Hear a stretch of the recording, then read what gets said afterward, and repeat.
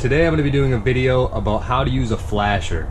Seems kind of basic, but there's a lot of people that don't know how to use a flasher. They don't know what it is, what do the buttons do, what do the knobs do, you know, how do you read it.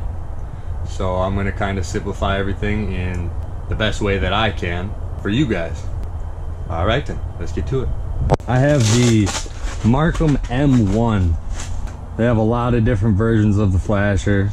I have the Marcum M1, which is the most basic of the M models by Marcum. I think when I bought this one it was $300 at Fleet Farm. That was last year, beginning of 2018. So basically what you got here,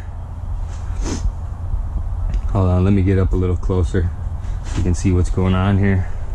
Alright, so for starters, first thing you want to do when you drop your transducer in the water is you want to grab this bottom knob here, turn it to on. That's basically your power.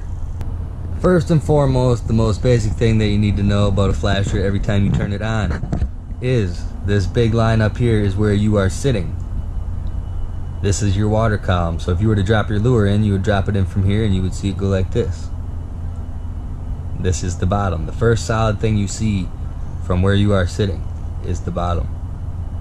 All the rest of this is static. Don't even pay attention to any of this over here.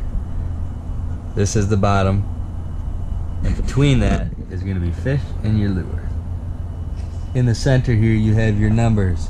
Tells you basically how deep you are. 0 feet, 1 feet, 2 feet, 3 feet, and it goes all the way around. Right now I'm in very shallow water. I'm only in 3 feet of water. The thing about this is it does not like to work in shallow water very well.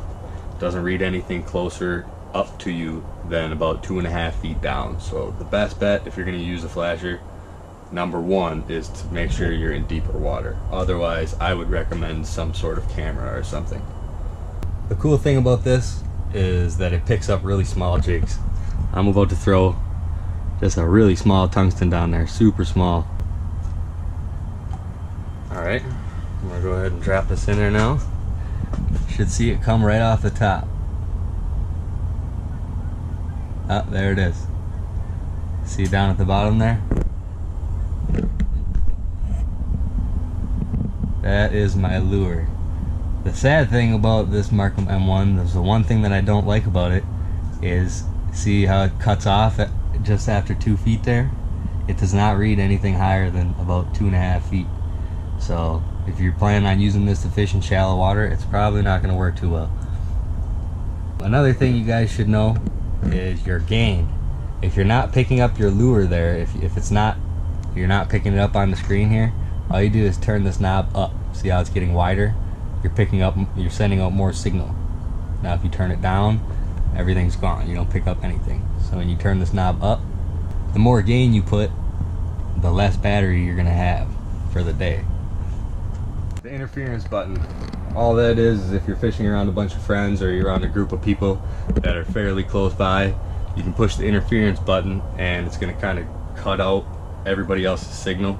Otherwise you're going to get a lot of static and interference. The zoom button I personally have never used before, so I can't give you guys any input, but I do know if you're in deeper parts of the lake or if you're in really deep water, it helps you zone in on, say, a section of the water that you want to kind of zone into.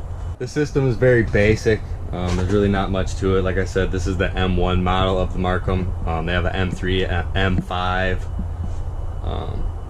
The way you charge the M1 is just right in the back here. It's just got a little flap. You pull out your little charger, plug it into the wall. It doesn't take very long to charge. Yeah, I'm in very shallow, very clear water right now. I don't know if you guys can, you can probably see my lure down there. Yeah. Oh yeah. I'm in very shallow water here. I guess the number one thing I would say about at least this M1 Marcum is if you're going to be using it, don't plan on using it in very shallow water. I actually have an underwater camera, which is what I use in shallower water. But it's got the essentials and it's one of the cheaper models, so, and it gets the job done. I'm catching fish with this thing. I've had it for, this will be my second season. Haven't had any issues, no battery problems, nothing. As long as you take care of it, it should last.